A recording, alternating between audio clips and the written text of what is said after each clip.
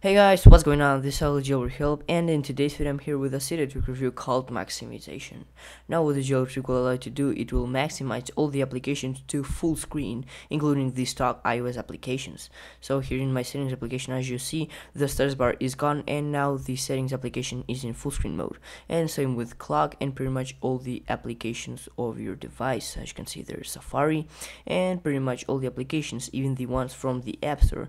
If I open up Twitter here, as you can see, it is in full screen and the status bar is missing, and so that gives you more space with the application so that you do not have to scroll that much, and that is really handy.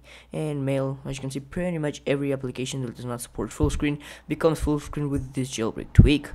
However, my only complaint about this tweak would have to be that when you open up Cydia, the application is still supposed to be in full screen mode. However, the space for the status bar is still there and it looks kind of ugly. However, you can find Maximization for free under the ModMyEye repo, and it is designed by Rodolph77, and that's pretty much what it allows to do, and in my opinion it is a great jailbreak tweak.